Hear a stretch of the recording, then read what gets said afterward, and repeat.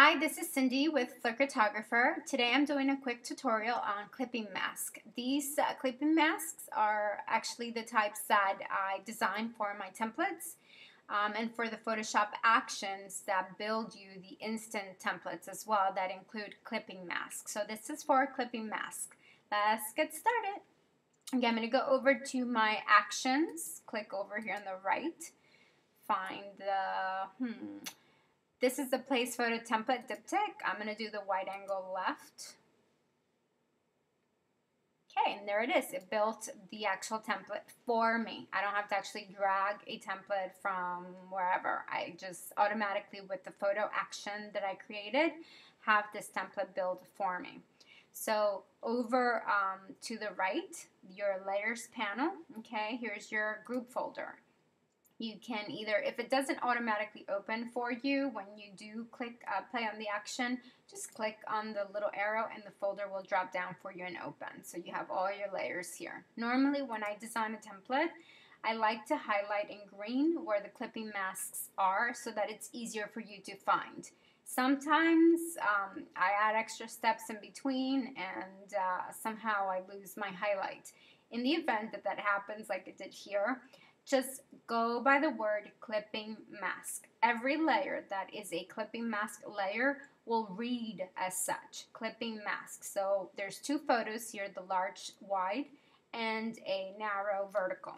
So what you want to do is just to place the large left photo, and I've named it here left photo so you know which one it belongs to. Right photo, you know it's this one. Just go to clipping mask, okay? When you click on the clipping mask, all you have to do is go over to File and Place. This will take you to where your photos are, okay? If your photos are in a particular external, go to that or just find it on your desktop or wherever it is you keep your images. I just so happen to put a few on my desktop. Let's see, I'm going to go ahead and click this one just for the sake of the tutorial. Okay, I'm going to drag it over. So, you know, you can drag it in order to enlarge the image and not to be distorted, okay? Make sure you hold down your Shift key.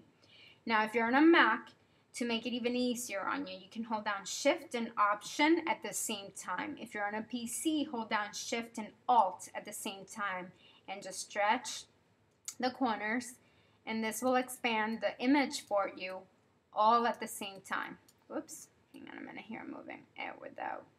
You don't have to hold down Shift and Alt to move it. That's just to actually expand the image, make it bigger. Now the reason why you hold down Shift or Shift Option or Shift Alt at the same time is because this will prevent your image from becoming pixelated, looking stretched. And so that way this will avoid it. That's why you do that, so it will keep it in proportion.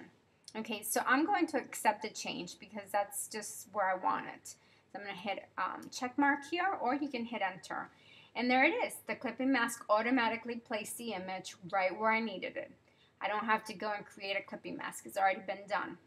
So if you want to place your right image, okay, you don't go to the right photo. You go to the clipping mask, okay? Clipping mask will read click here to place photo below. I wrote that just in the event that you're not sure. So highlight or select your clipping mask layer, okay? Go to File and Place. Go to the folder where you keep your images. I'm just going to add this one, okay? And it automatically brings me right to where I need to be. Now, in the event that it happened to land right behind here, don't panic, okay? It's okay. Just drag the image over. And again, if you want to make this a little bit bigger, if you want your image to be bigger, you know, you want to just place it in the right place, hold down your Shift and Option key or Alt key at the same time. Hold it down while you're pulling on your image to make it bigger, okay? Let go. And then move it wherever it is you want it, okay? You're doing that so that your image will stay in proportion and not look pixelated, stretched out, okay? So I'm going to accept my change, and that's it. My images are done. That's it. All I'm going to do now is I'm going to go to Layer, Flatten, and that's it. My image is flattened. Now, what I would do from here, let's say that you like the size, okay? you keep it as it is, and then you go to your actions, and you can play your sharpen action. I'm actually going to include one in this set, so you should have one that you can apply for your images. And if you're going to post this on the web, say Facebook or your blog or whatever that may be, just go to File, Save for the web. Okay. If you're going to size it down, say this is too big and you want in a specific size for your blog, once you go to layer and you flattened, what you want to do is you want to go to image size, and then you want to change the image size, okay? And go through that portion first. Once you size your image, then you want to apply your sharpening action. And then from there, you go to File, Save for the web. And, you know, apply it to whatever blog, website, Facebook, whatever that may be. Now, if you want to print this, then after you flatten, you apply your sharpening action, and then you go to Save As, JPEG, quality 10 or higher, and then you save it in your printing file, desktop, wherever it is you keep those. And that's it, you're done. So this is one of the actual clipping mask templates. It's an instant diptych generator, but it does include the actual clipping masks, and this is the one that you would place. You can find us on Etsy. Look for Flickrtographer, it's one word, and also Facebook.